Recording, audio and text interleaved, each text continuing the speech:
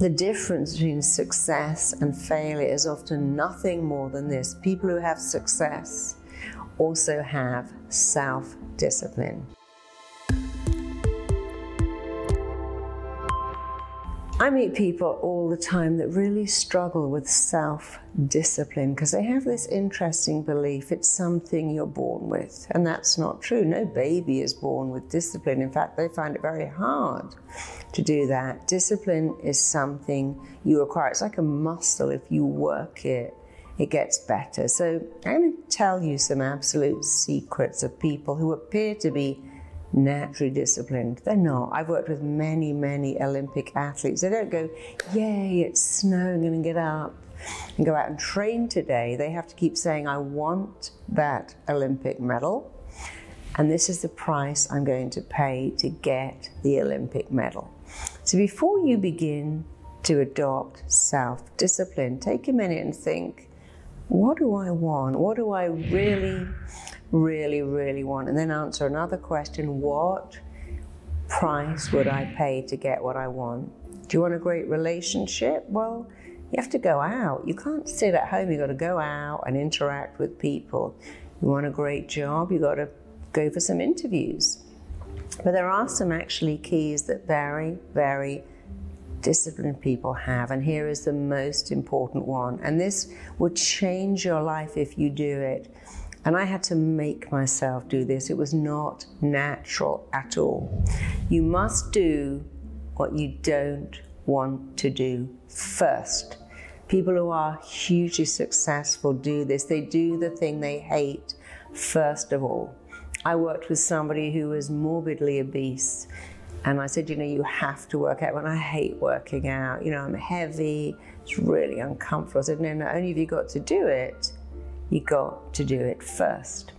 And I had to do that too. You see, if you don't like going to the gym and you go, I'll go later, then something happens, the phone rings, you eat something, you think, oh, it's too late now. When you go first, you think later, oh, I went to the gym first. I feel like a winner. You got to make a very difficult call. You've got to ring someone who owes you money, or confront someone that you don't want to confront, and you wait. And all day it's hanging over your head, making you feel so bad. But when you do it first, you feel like a winner. Because people who have discipline do this. They do the thing they do not want to do first. And I want you to start saying that. I was giving a speech recently, and the guy who came on after me said, I kept hearing a voice in my head going, Marisa said, do what you don't want to do first. He said, that has changed my entire business life. And all my staff remember that too. What do we not want to do? What's the worst job? Let's do that first and get it out of the way. So that is secret one to having incredible self-discipline. Tell yourself, make yourself do what you don't want to do first. And of course, in the beginning, this will be what you do, but you know what will happen? It starts to become who you are. It becomes easy. It becomes seamless. It's a bit like putting lenses in your eye. It feels seriously odd to suddenly jam your finger in your eye. But if you do it every day, it becomes easy, because that's how habits are formed. You make a habit, and then your habits make you. So make your habits amazing. So you've got habit 1. Here is habit 2.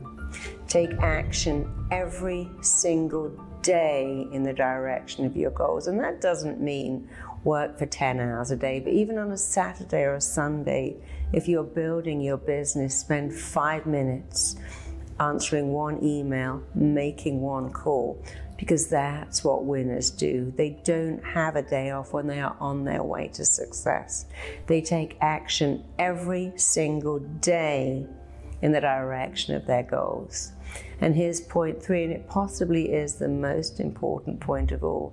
Delay gratification. Delay the reward. You see, years ago we went to work and our boss would go, hey, good job, you did really well today. But now a lot of us don't have a boss. We work for ourselves. We work from home. You may be a coach or a marketer. You don't have a boss praising you. Without praise, your praise muscle never really grows. What happens when you work for yourself is halfway through you stop and you do something. And what you have to do in the morning is go, right, I love my cappuccino, but I'm going to do something first. Make 6 calls, send out an email, then the cappuccino is my reward. And in the evening, you've got to think of your dinner and your TV as a reward. I'm going to reward myself. And you see, if you see it as a reward, it makes you work better. It's a big problem that we take the reward first. I'm going to eat that, have a nice dinner, and I'll do all the other stuff later. And you know what happens? Later never comes. So you have to now do what we naturally do as parents. We say when you finish your homework, you can go out to play. At school, you have work, and then playtime. A parent will say, tidy up your room, and then you might have ice cream. So we are naturally wired to take the reward after the work. But what's happened is we now give ourselves the reward before the work, and then we don't feel any inspiration to do the work. So I promise you, if you adopt these 3 habits, it will change your life. Do what you don't want to do first. Take action every day in the direction of your goals, no matter how small the action is. The smallness doesn't matter. What matters is you are wiring your mind, coding your mind, firing into your mind the habits of natural winners. And then you'll be a winner. And who cares if it's unnatural? That's not important. And point 3, of course, is delay gratification, delay your reward. When I was writing my first book, it was quite time consuming. And then my publisher rang me up and said, you know what, we're bringing the date forward by a whole month, like a whole month early. I was finding it really hard to finish it. And for that month, I couldn't read a paper. I couldn't watch a movie. My favorite series happened to be on at the time, and I had to record it every day. I couldn't watch it, and I kept thinking, when I finish this, I'm going to take the whole day off. I'm going to binge watch that whole series. I had a little bag full of all the magazines and periodicals that I couldn't read, but I finished it because I kept thinking about that reward. And then I did take a day and watch everything I hadn't watched, read everything I hadn't read. And all my friends rang up and said, you must feel so great, you finished your book. I went, yeah, but you know what? I kind of miss it, actually. I'd really got into that discipline of getting up, writing, working. And that brings me to one more point I hadn't mentioned, and this is also very important. When you're doing that work, praise yourself. You know, when I wrote my book, I had to keep saying, this book is amazing. This book is phenomenal. Everyone is going to love this book. That may sound incredibly arrogant, but imagine if I'd said, oh my God, this book's not very good. In fact, this bit sucks. And what if nobody likes it? And what if nobody buys it? What if, oh my God, it doesn't even get a mention? You see, the way your mind works is it believes everything you tell it. Your mind can't really future pace.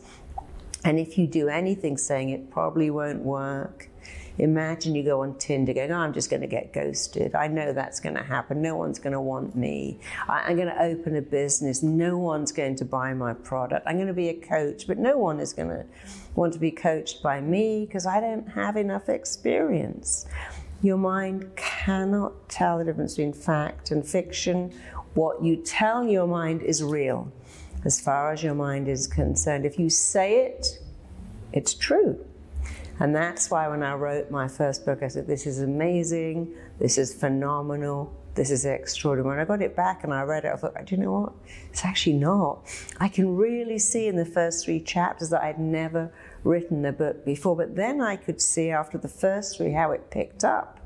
But no one else seemed to see that because it was indeed a bestseller.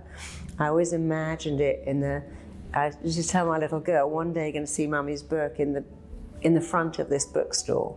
And that's exactly what happened. And we took pictures because I could see it. And if you can see it, you can achieve it. So do that too when you're doing any task. Even if you're going to the gym and doing 300 sit-ups or the plank, don't go, oh my God, this is painful. Go, I love this. My body loves it. My body loves every sit-up. My arms love the plank. My spine loves this. When you're eating food, tell yourself, my body is digesting this.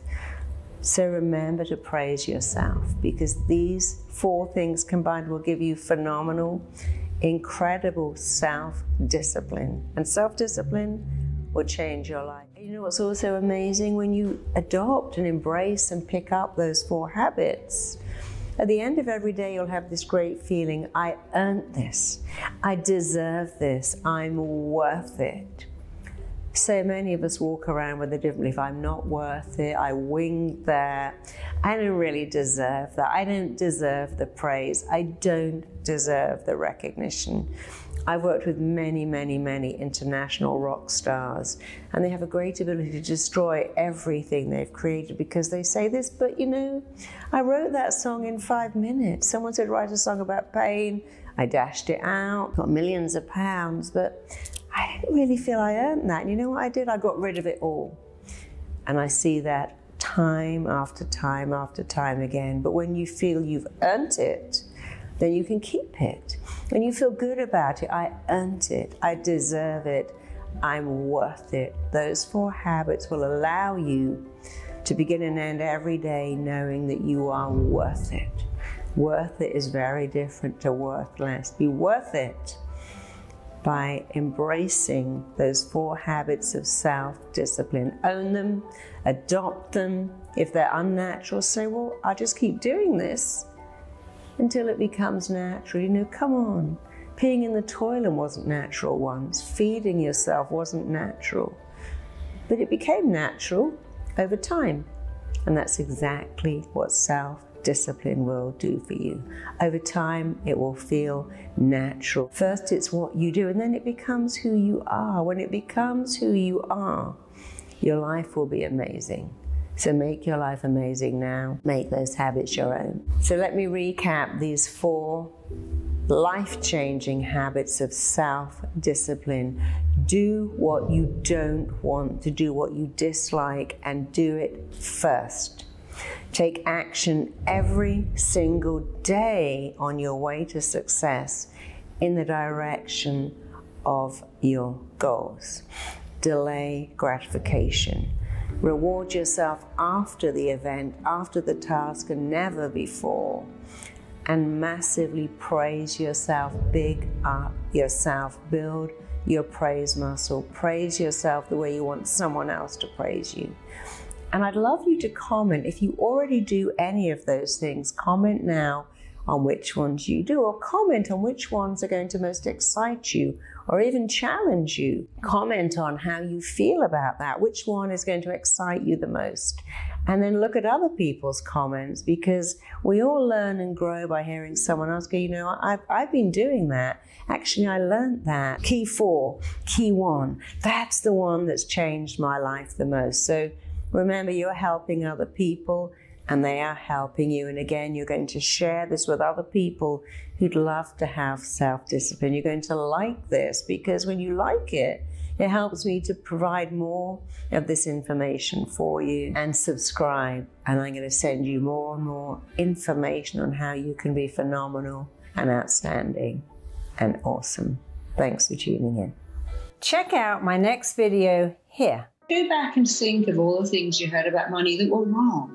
A fool and his money is easily parted. That was my father's favorite expression, followed by, you paid that for that? Oh, they must have seen you coming. But I said, but Dad, that gave me pleasure. It was worth every penny.